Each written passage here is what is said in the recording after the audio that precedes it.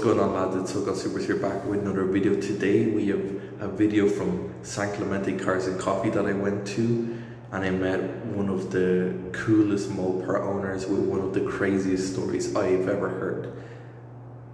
Matching numbers, Challenger, and he is the original owner because it was never registered. And just listen to this story. I love to go to Cars and Coffees, and if you guys have never gone, you should go because you meet some of the coolest people. Anyway, if you're new to the channel, consider subscribing, and yeah, enjoy the video. Yeah. It just looks like hell because it sat in Colorado outside. It sat in here in Mission Viejo for years outside. It sat in Seal Beach outside. It sat in Long Beach outside. It sat at the dealership outside. Yeah, this thing sat at the dealer for 3 years. It was 3 years outside. There's a portion of it. It sat in the showroom once, and then they took it out. No one wanted it, and they put it in the service bay. Yeah. Wow. No one wanted it. No one wanted it. I thought this was because back in those days, they were probably all around. Well, this gas bills are number one. Number two is insurance on it. That's kind of, for a young person kind of do. Yeah. Insurance would be just. My cousin, he was in the Army, and in '70 he bought a Roadrunner, and the only reason he was able to get the Roadrunner is because the guy who owned the dealership was a Korean War veteran, and he says, I'll help you get finance, and that's how he got his. And my cousin was a tunnel rat, so he even had love because he was a tunnel rat. And you know, he says, I'll take care of you. So he had that Roadrunner. That's how he got his. But when he went to the dealership the first time, he couldn't get it. But when he went to another dealership where there was an old guy who owned it, there was a military guy, that's how he got it. So imagine if you're just a normal kid. Right. Walking around, you're not getting it. You're not getting it, especially with the insurance. With the insurance. Well, what's the color called? FY1 yellow. They call it Top Banana. Top Banana? Yeah, Top Banana. Top Banana. And you said 12,000 original miles. 12,000, yeah. That's insane. And where did you find the car? I bought it from the dealer, the guy who owned the dealership. So no one wanted it? Why would he sell it? Because he was in it when I bought it. He was in his 80s when I bought it. Oh, okay. They were sending it to Pick Your Part. Pick Your Part was gonna come and pick it up. No way. I just happened to be in the right place at the right time. I saw it when I was driving. I'm a truck driver, so I've always had a lot of cars because I see them everywhere. Right. And I was up in LA, and there was a detour on one of the surface streets. Thank God it was a detour. And they took us down to Residential Street, right? It was a wide residential street. It caught your eye. And I was going by, and I saw the back of it. And I'm like, that's a Cuda, and the old man was taking stuff off the top of it. And so he was storing stuff on top? Yes. And he was taking stuff off of it, and I yelled at him, I said, hey, what are you doing? He said, I'm just cleaning out the garage. So I went back to our yard, and I said, boss, I gotta go home. Yeah. I gotta go home. I'm not feeling well. I gotta go see the doctor. I said, go home. He said, go ahead. So I went back over there and I asked the guys, what are you guys gonna do with this? He said, oh, Pick Your Part's coming forward. We got it out a little bit and it won't start again, so we're taking the junk off of it. Then his daughter comes out. She says, can I help you? I said, yeah. How much you want for this car? Well, Pick Your Part's coming forward. And she had a nice Beamer. I said, hey, how much is your insurance? How much is your payment? How much is everything for a month? He said 500. On the BMW? Yeah, 535. It was an imported one. At that time in '85, it was nice. Oh, like I said, 85? They had a lot of money. And they got this thing, it came from overseas. And I'm like, okay, I'll give you 535 for it. One of your month's payments. She said, well, okay. Boom. But the problem was, like I was telling the other guys, the problem with this car was, it technically still belonged to Chrysler because it was a demo. So how did you get around that? I almost lost it when I went to Chrysler. I took the paperwork that he gave me to Chrysler, and Chrysler, the guy said, I think we still own this. So it was never titled? Never titled. But the car was, what year is the car? 70. So it was what, 15 years old at the time? And for that many years it wasn't titled? No. So what happened?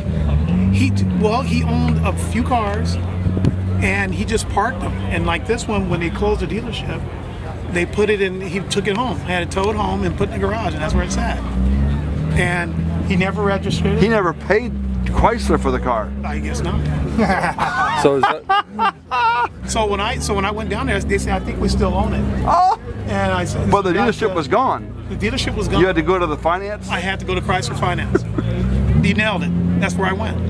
The one over off of Lakewood Boulevard. They're gone now. And you had the title? I had everything he gave me. And they go, we still own this car. The guy says, I think we still own it. And what year did you go to God that them? This was in '85. Thank God that wasn't this year, because they would say, bye-bye. Yeah. Well, but you know what? The guy told Right? me, he said, Yeah. after lunch, we'll 50 unravel grand. it. He said, we'll unravel it after lunch. I said, okay. And I saw a girl sitting in the back, just looking at him, and she's just doing her stuff. So he walked away, and I knocked on the glass again, and she came over, and she says, hey, what are you guys talking about? I said, I got this car that I'm trying to get you guys to sign off on. And she looked and said, 1970, we don't have any interest in that car anymore. She stamped it and signed off on it. And I went to the DMV right after that. Gotta love went ignorance. straight to the You DMV. gotta love ignorance. Right to the DMV. If the line would have been 4 days long, you would have been that line. They You were would've about to waited. close. When I got there, the line was long, and I went to another They one. could have changed their mind the next day. I got Or it. else someone else could have found out and looked at it. That's how I got it. Oh, what a story. So technically, I'm technically the original owner. Oh, because you're the first To register. register it. Oh, yeah. Ah, that's The even story, better. yeah, it just gets keeps better and adding. better. It just keeps adding on. Interesting, right? Like I said, Very interesting. Look at this. convertible or Modified. no? Original. Gorgeous. Original owner. Are you really? Technically, Wow. You want to sell it? it's owned by the Chrysler Corporation. You want to sell it? Well, my son. Like I said, he's got the Trans Am, and he's driving that around. Here it is, guys. Turbo one? They wouldn't pass smog. So 12,000 original miles. Sam lived in Albuquerque. They bought it in Albuquerque. What year is it? That's the 81. So is that okay, this one right now? Yes. But see, Albuquerque is easier for me to keep it registered out there because they got the rolling 25 out there. So, you know, everything that turns 25 years old, no smog. And if you have a newer car like this right here, California, they cut it off, don't they? they cut it off. Right. Good luck to you, my friend. Take care. This one here, if you go to the county my son lives in, you can take all the smog off at the time. They don't have smog in Where? certain, yeah, in New Mexico, in certain areas. New Mexico. Burning, it wouldn't start. They always have a problem trying to start the. So that's why the body's so clean, but the paint is a little bit faded. And they Yeah. painted it once Oh, they did. when they wrecked it. When they drug it out of the service bay, and they tore up that side, Oh. and then they tore up this side. Oh, and shit. they painted it. They painted it once. Uh-huh. They got overspray all over the place. They just lightly sanded it. I saw it on the fucking grill. Yeah, me too. Yeah. So, how many people Have tried to buy it from you. in all these years have tried to buy it from you? You know when people, 150? yeah, you know when You can't even count. when I used to drive it to Colorado, when I drove it out there, when I drove it to Colorado, that's when I would get people trying to buy it. And then coming back, whenever I drove it out there, you know, in the middle of nowhere, and they see the California plates on it, and they see it, people always try to buy it. They always want it. Because they know it's not a California rust car, bucket. right? Not a rust bucket. Yeah, it'll be That's in New exactly Mexico right. in October. It'll be there for the winter. In Mexico? New Mexico. New It'll be in Mexico. New Mexico for the winter probably. Where do you live? Here, I'm in Michigan. Uh-huh. But I got a car I got to bring back. Uh-huh. So we're going out there tomorrow because I got a bandit edition Trans Am. Remember when Burt Reynolds did the second version? Oh, yeah. The turbo Trans Am? I have one of those. Smokey the Bandit? Yeah. Yeah.